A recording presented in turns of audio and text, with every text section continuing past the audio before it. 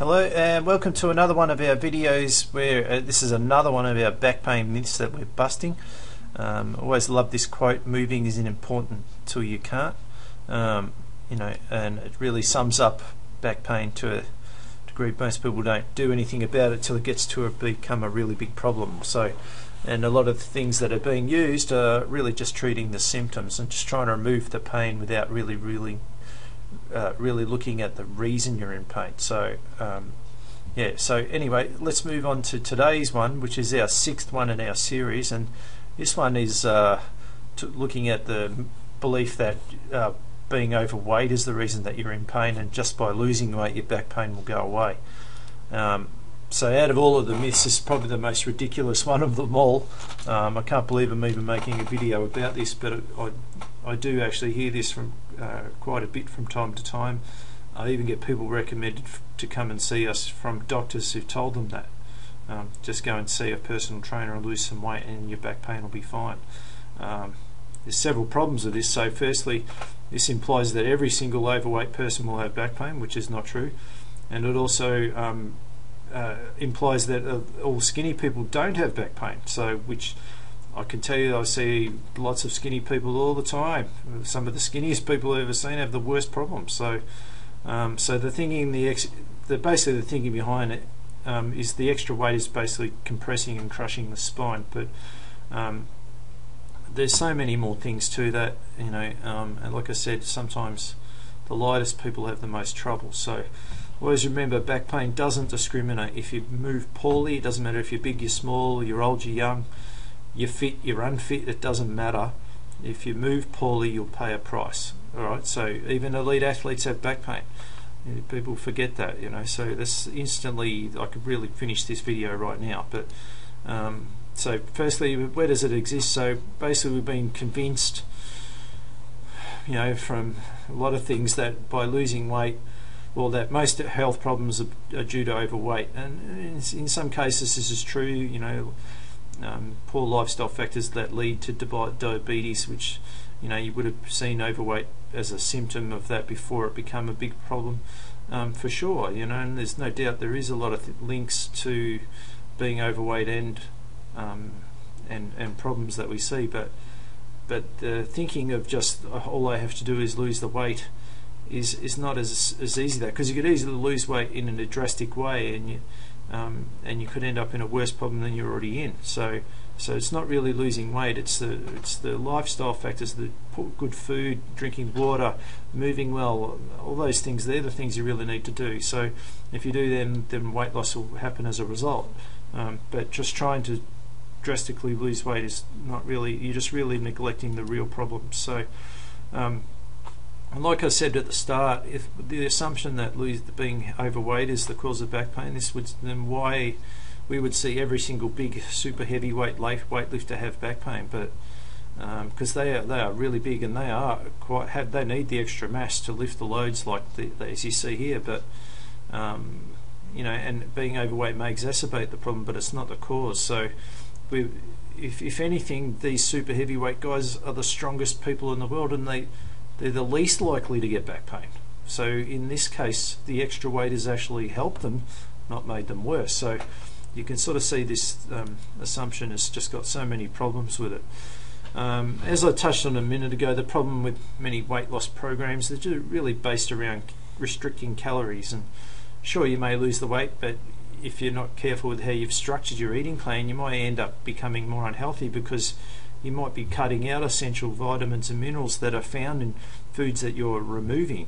And you may see the scales go down, but you're starting to see other health problems as a result. And again, if you're exercising, you may not be actually giving yourself nutrition to recover from it, and you're assuming that you're actually moving well in the first place, where you may not be. So you basically, this is not, losing weight is a lot of problems. So to become healthy, you really need a lot of factors, and you can't sort of just pick the one you like. You've got to do them all.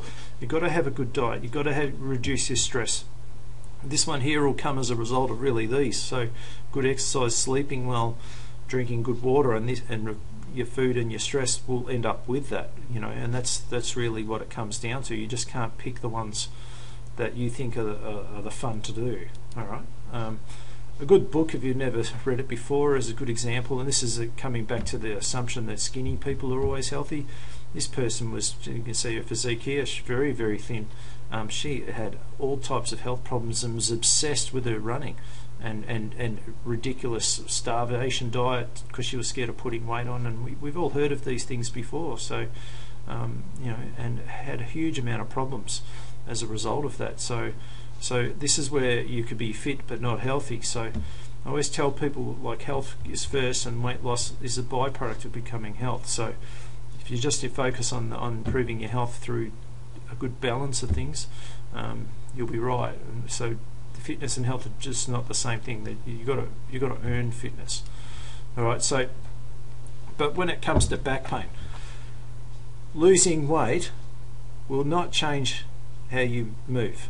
All right. So if you bend over like this, it doesn't matter if you're overweight or underweight. If you bend like this, you'll end up with a back problem. So just picking up a box will be enough. And if you train in the gym, you get that straight away. But you might get this over a period of time and not work out why. But losing weight will not change. If that's the only way you know to bend, it doesn't matter what you do with your weight loss, with your diet or whatever. You need to learn how to bend properly. All right. So like I said at the start, it doesn't discriminate. If you bend poorly, you'll get back pain. So we've come to, if you've watched all the other videos on these back pain myths, we've come to this same conclusion with every one of them, because all of these myths are just ignoring the simple fact that you need to learn how to move properly. So and a lot of these myths are sort of focusing on one particular thing. So you know, and in some cases it might be good. Say, for example, rest was one of our myths. Rest is actually a very important part, but if that's all you do, you're not going to change anything. You need to rest in the beginning, but then learn how to move properly. Same with stretching. Stretching is useful, but that's all you do, it's not going to help you. So in this case, weight loss may even help reduce the exacerbation of the pain, but it's not going to change the reason you're in pain. So so learning to move well is the really what you have to come down to. So you know, you can read some of the stuff I've got here. So focusing on single areas of muscle weakness or stiffness, all going to be useful, but it won't change how you move. So the only way to do this is by teaching your brain better strategies. All right. So in summary, being overweight can exacerbate symptoms, but not always. There is no correlation with it causing back pain at all. So while losing weight is a good thing, and you make sure you always do it in balance with your eating and exercise and lifestyle regimes. Don't use drastic measures just to lose weight. It's never a good thing. Back pain doesn't discriminate. If you move poorly, you'll suffer the pain whether you're skinny, if you're fit, you're unfit, doesn't really matter. The big thing that you must do is learn how to move, especially with bending positions. Rotation would be the second one. They're the two things that we see real catalysts behind, or the real triggers of pain. If you can change them and make them good, perfect movements and strengthen them, you'll be right. You'll have no problem at all, and you'll address the cause. If you have any questions or comments, feel free to chuck them in under the video here. There's plenty of links in the description I've left for you. If you want more help on creating programs, assessing your own body, working out how to correct these bending things, they're all covered in this Back Pain Secrets program that you can download, which is a video and a book. There's also tons of free reports and things that I'll put in the description for you to help you. Alright, so anyways, I hope you enjoyed this video and the series of back pain myths, and we'll see you on our next one.